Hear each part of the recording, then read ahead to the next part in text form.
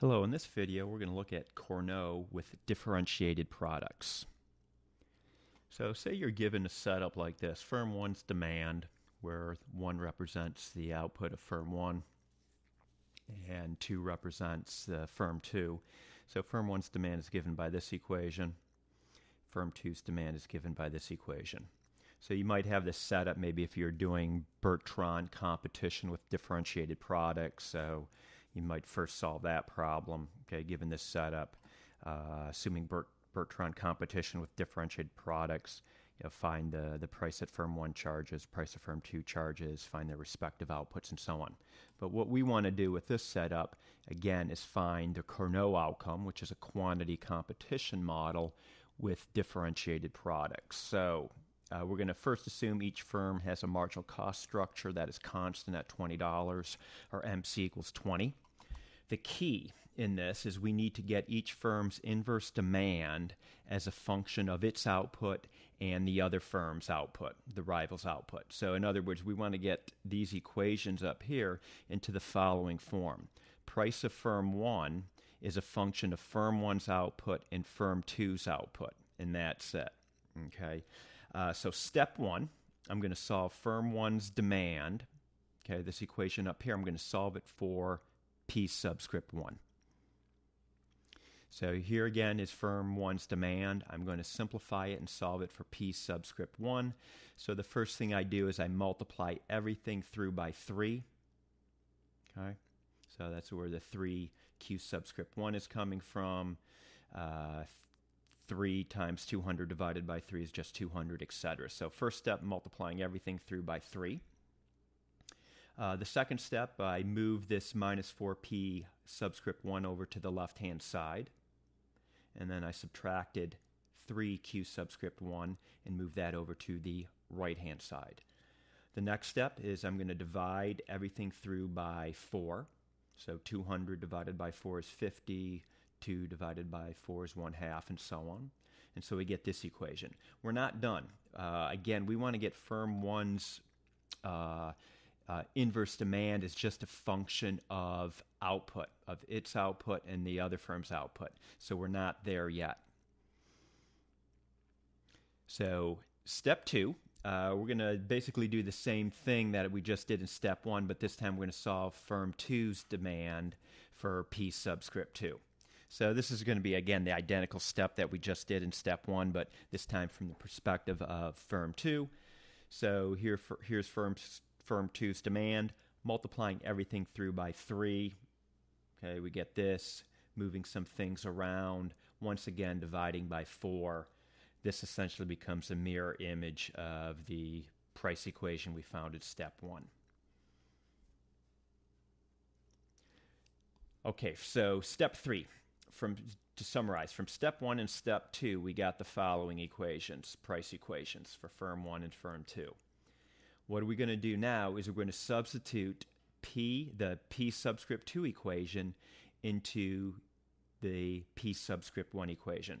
So here's firm 1's price equation, where I have this P subscript 2. I'm plugging in this 50 plus 1/2 P subscript 1 minus this 3/4 Q subscript 2. So just substituting one equation into the other. And now we're going to take this equation and solve for P subscript 1, firm 1's price. Okay, so just rewriting that equation. And again, reminding us we're going to solve for P subscript 1. First thing I do is I'm going to multiply this 1/2 through by what's in parentheses. So 1/2 times 50 is 25. 1/2 times 1/2 is 1/4. Okay, P subscript 1. And then 1/2 minus 3/4 gives us 3/8 Q subscript 2. And then we still have this minus 3/4 Q subscript 1 term hanging around. The next step here, I add 50 plus 25. That's where the 75 is coming from. And the next, where does 3/4 P subscript 1 come from? P subscript 1 minus 1/4 P subscript 1. Okay, I just subtracted minus 1/4 P subscript 1 from both sides, giving us this result. And then the next step, I multiplied everything through the left-hand side and the right-hand side by 4/3. Okay, so 4/3 times 75 is 100. 4/3 minus multiplied by a -3/8 gets us -1/2, and so on. So that equation just simplifies something like this. Fairly nice. And now we do the same thing, but this time we're going to, again, here's our equations from step 3. We're going to do sort of a reverse substitution. So we're now going to substitute P subscript 1 into the equation for P subscript 2.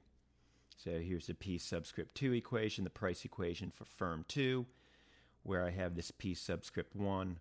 I'm plugging in what I'm circling right here. So doing that, and then simplifying for P subscript 2. So again, just rewriting. A very similar math here. Okay, multiplying this 1/2 through by what's in parentheses, adding the constant terms, subtracting the 1/4 P subscript 2 from both sides, and then multiplying everything through by 4/3. We get the mirror image of the equation we just solved for. So here's the P subscript 2 equation. And again, we achieved our goal, and that P subscript 2 is just a function of its output and the rival firm's output. So step 4. Okay, reminding us from step 3, we got these results. And now we're ready to do some profit maximization. Let's construct firm 1's total revenue. Firm 1's total revenue is its price multiplied by its output. We got firm 1's price given by this equation here. And we're going to just multiply by its output. So I'm making a substitution. What is P subscript 1? It's this mess up here. And that's going to be all multiplied again by firm 1's output. So rewriting that total revenue equation, and now just multiplying everything through in parentheses by firm 1's output. We get this result. And now we can take a partial derivative to get marginal revenue. So taking that partial derivative, we get 100. Here we're just left with minus 1/2 Q subscript 2. And bringing the 2 down in front here, from taking the derivative, we get minus 2 Q subscript 1. To maximize profits, we're going to set marginal revenue equal to marginal cost. We said marginal cost was constant for both firms at $20, so setting marginal revenue equal to $20. We're going to solve for Q subscript 1.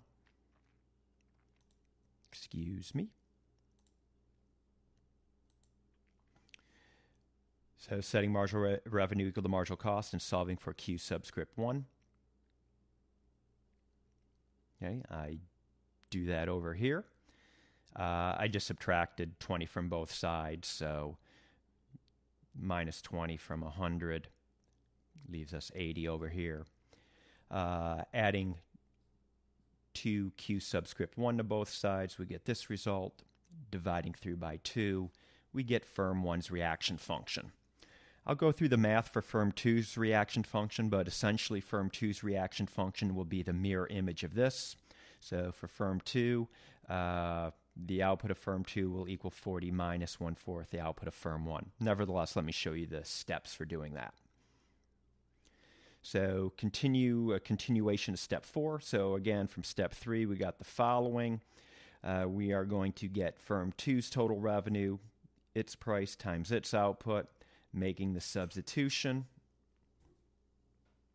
Okay, we get this. Simplifying, taking a partial derivative, setting that marginal revenue equal to marginal cost, subtracting 20 from both sides. Again, I'm moving a little bit fast here. Feel free to pause it if you need to.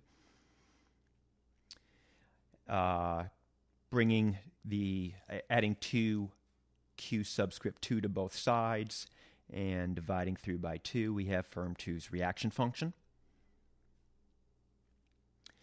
Step 5.